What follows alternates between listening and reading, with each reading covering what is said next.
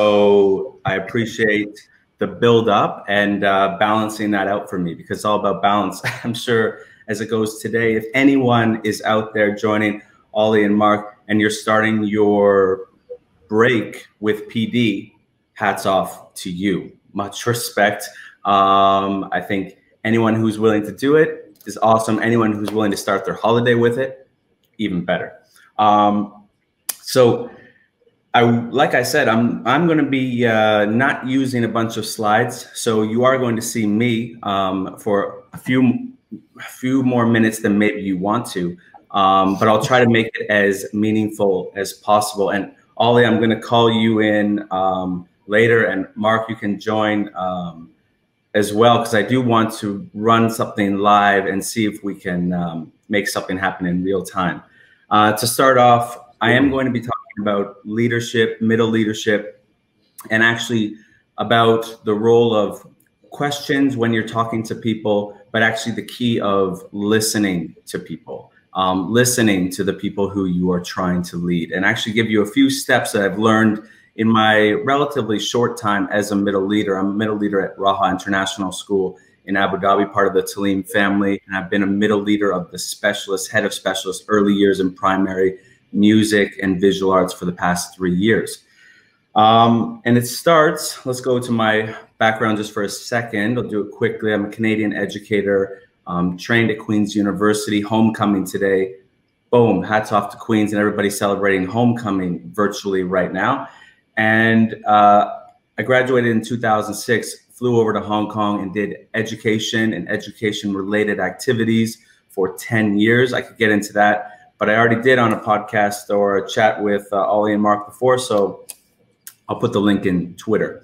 Did stuff there, and in 2015, flew out here with my family to Abu Dhabi to start working at the amazing Raha International School. And I'm not bigging it up just for the sake of it. It's true, and I hope there are some people out there, because I saw Kai had his own hashtag. I'm a little bit jealous of that. So let's get the epic Raha out there, people, if you're watching. And if you're not, throw it up there anyways, because I'll feel lonely if you don't. So that's a little bit about my background. Now, to get into leadership, the first thing, of course, anyone needs to think about is, like, what does that mean to someone? Like, what do you define being a leader as? And I think whatever that is, you'll take a little bit from what I'm saying in a certain way, because I can't tell everyone how it is that actually they feel leadership is to them. And I think that's where it starts. But for me, leadership is about 3 things. And at this point, I probably could have had a little PowerPoint to say those 3 words beside me, kind of like Governor Como or something, little bullet points. So it would be relationships. Kai said that, connecting with people, communication, and support. And my main talk is going to be about that last one, support. And it's hard to support people if you don't have the first 2. So relationships and good communication with those people, and then support. And with support, I like to frame it into 3 things, and it has the same acronym, so you can kind of remember it. It's C, it's a D, and it's an I. I have my birthday girl daughter trying to join in with the chat right now. Don't worry, got rid of her. The first one is you cannot deliberately interrupt. And it goes to the idea of listening to people. And if you can remember that, you cannot deliberately interrupt. When you're chatting with people, you can, of course, let it flow. Just like you have in a podcast, just like you have in a conversation. If something comes up in real time that's meaningful to something, I suggest you share that with the person. However, during the moments, as Simon Sinek would say, or someone around that kind of group, don't be thinking of your next point of chatter while someone else is talking. You can actively listen. However, if there is something you need to say it if it's natural, but cannot deliberately interrupt. And with the same C is the model I love to work with leadership, with listening to people and helping them grow, is asking them this question first. So grab your pen. It's going to be a groundbreaking moment. No. The first one is, what is your ideal in the situation? So someone comes to you, they have I'm trying to start this initiative at the school. I'm trying to get people motivated on this. They say, okay, that's amazing. Can you tell me what is your ideal? What is this going to look like? Give me the best case scenario.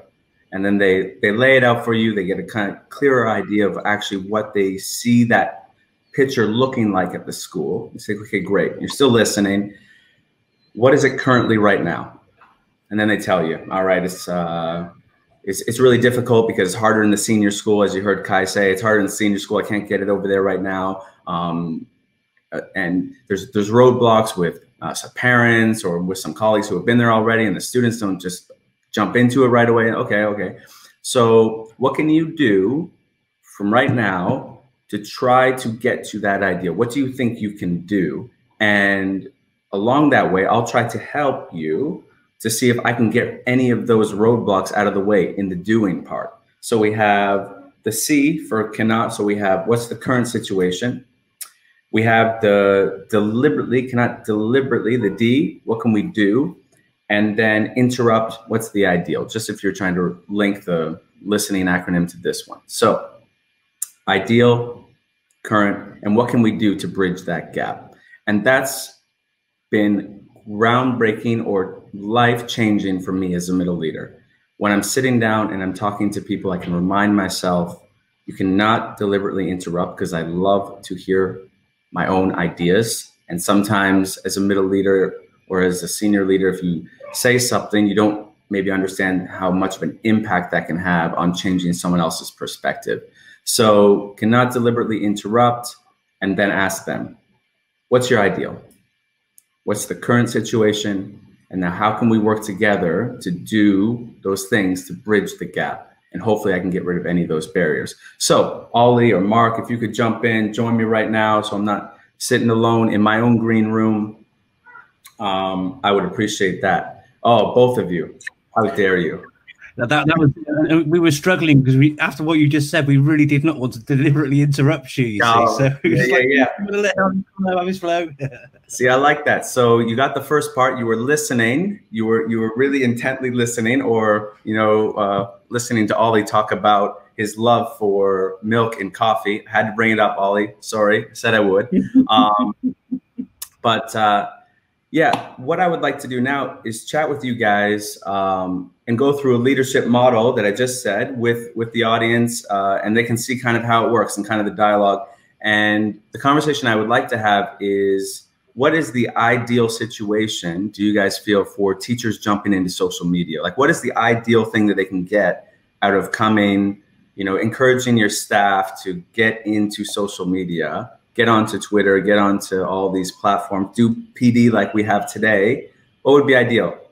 Ollie, what do you think? What would be ideal if you're talking to your colleagues right now and they're all here today?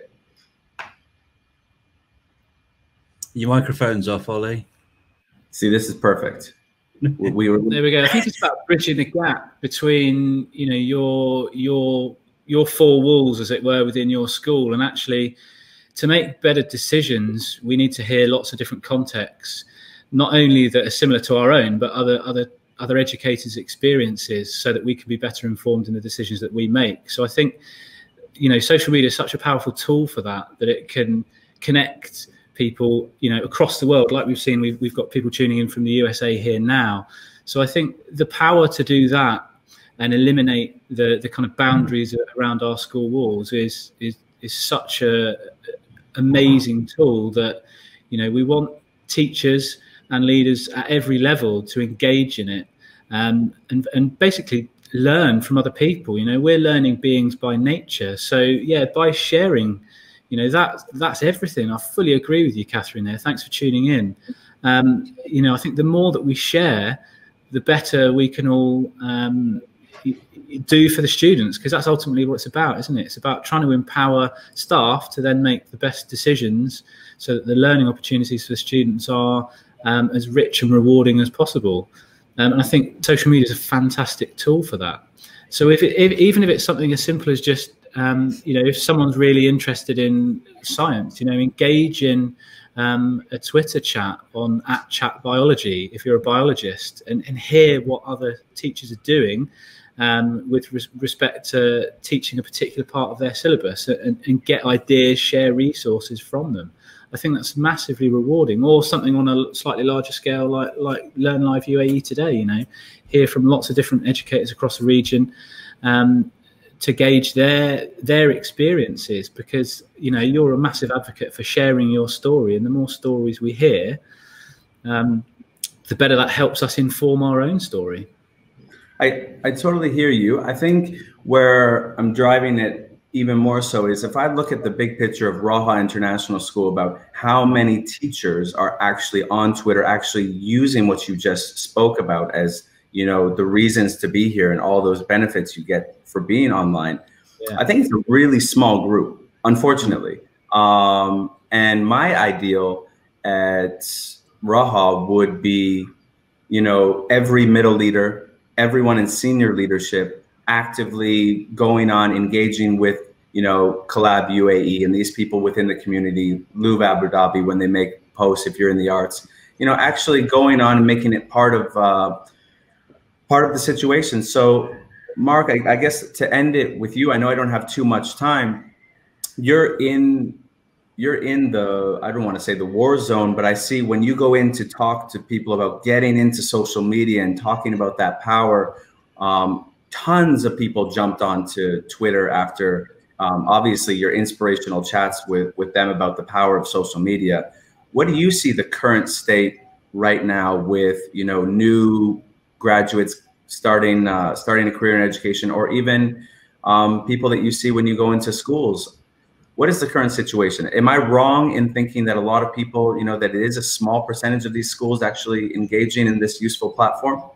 You're not wrong, Mark. You know, and that's something that's really important, I think, for teachers who use Twitter to remember that Twitter isn't everything.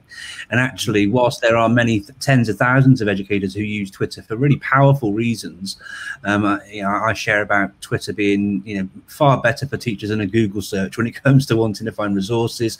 The replies you get are contextual, they're relevant, they're just for you.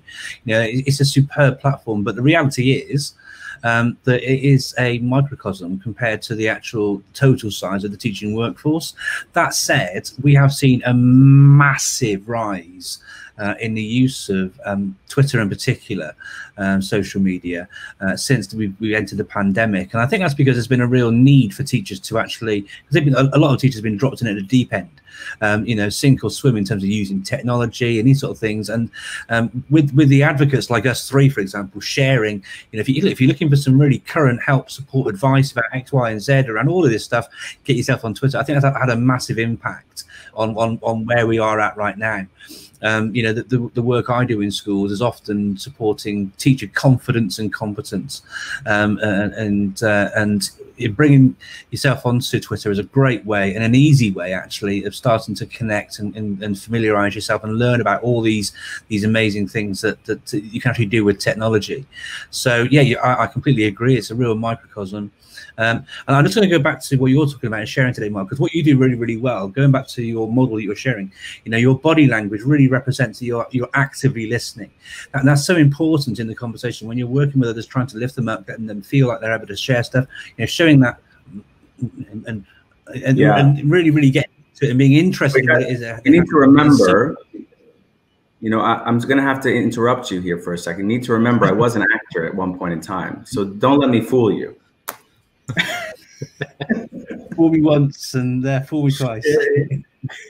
But I have to say, guys, I think what you're doing, I can't shout this out enough, how amazing it is what you guys are doing. And I brought that little idea in it was kind of a setup in the sense that I wanted to get to the fact that the current state is, you know, a little bit underwhelming, but could have that possibility, especially in the UAE, to get to that ideal where those middle leaders are on there, those senior leaders are on there, and people are actively all over Twitter. And the actual, what can we do to bridge the gap is this right now, is exactly what you guys are doing on YouTube, streaming it live on Twitter. People don't have to register. They can just join in, contribute, learn. This is the way to do it. You guys you're totally leading the way. I'm going to constantly share this idea with other people and say, you got to get on with these guys, and we need to make more opportunities to grow this kind of platform. So Louv Abu Dhabi, if you're listening, Alan Williamson with the Talim Group, we need to grow this platform. This is the way to bridge the gap from the current state to the ideal. I truly feel that. And yeah, so if anyone can take anything away from this, it's twofold for me. Number one, you cannot deliberately interrupt, even though I give bad examples of it at times.